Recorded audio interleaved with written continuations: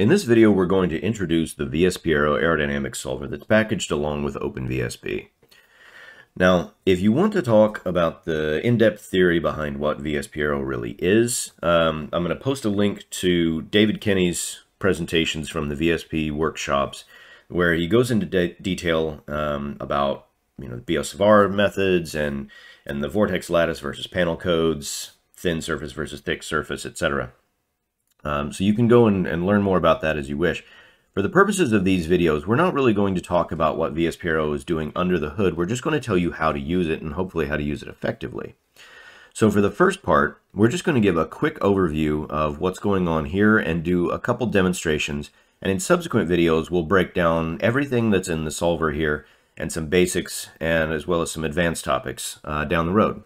So first off, let's do a demonstration of our vortex lattice or our thin surface mode. And we can do this on the full model here if we want. And let's just leave everything at its default. So we're going to launch the solver. And what will happen is it sets everything up. I've given it 5 iterations, and it will tell me how long that took to run as soon as it's done with all 3. Now I'm only running on 4 processors on my laptop here. Everything's running fairly quickly. It could go faster, but because I've got the fuselage and the vertical tail, still less than 20 seconds. So it gives you a results manager when the run is complete, and it shows you, say, the span loading for all of your lifting components. These dots that are clustered down here are the fuselage, and we can look at a sweep if we want. So that tells us our drag polar effectively, and we can also look at the convergence. So that's one. We'll get more into depth about the results manager and things like that later.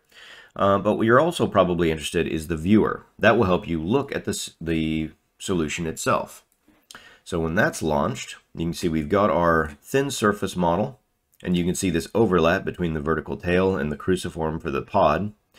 But it gives you a visualization of the model. To look at the pressures, we turn it on under this menu here, and you can see that we have a nice even distribution of the delta CP on the wing. We can even come in and look at wakes if we want to. And so a reasonably successful run. So we can tick through and kind of give that some increased alpha. No problem, no surprises. Everything looks like it ran just fine.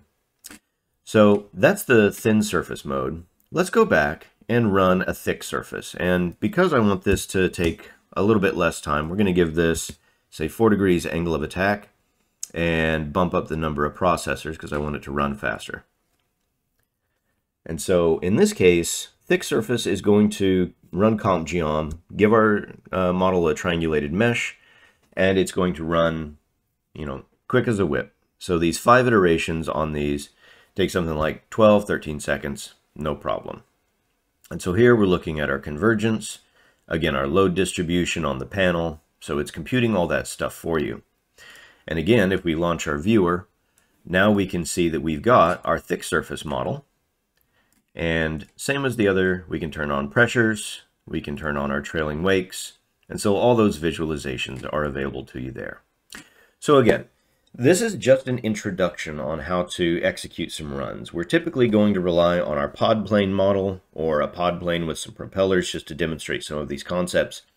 But in each of the subsequent videos, we're going to demonstrate different aspects of either the GUI, the solver setup, the results manager, the viewer, etc., so that you can hopefully get a firm understanding about how this operates and how to use it well.